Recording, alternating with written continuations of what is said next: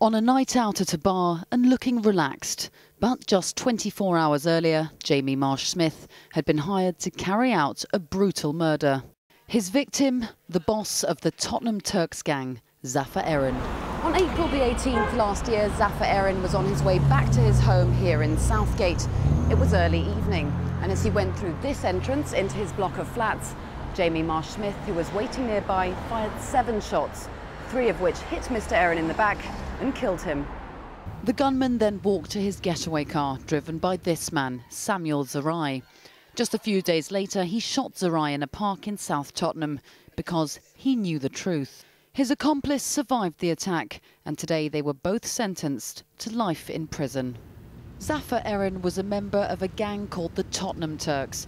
His killer had been hired by rivals known as the Hackney Turks. The conflict between Turkish gangs in North London has resulted in 26 acts of serious violence in the capital over the last 5 years. Today, the judge referred to it as a medieval turf war.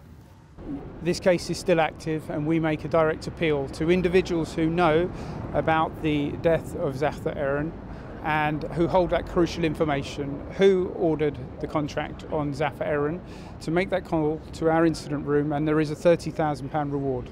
Zafer Erin was shot on his doorstep just metres from his wife and 3-week-old baby. Today his killer was ordered to serve a minimum of 38 years in prison. Emilia Papadopoulos, BBC London News.